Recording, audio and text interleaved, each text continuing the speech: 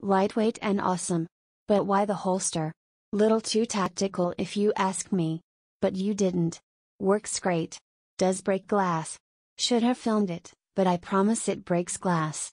There are many tactical pins out there, but most are overly priced and are try to imitate a Swiss Army knife that takes away the integrity and purpose of the pin.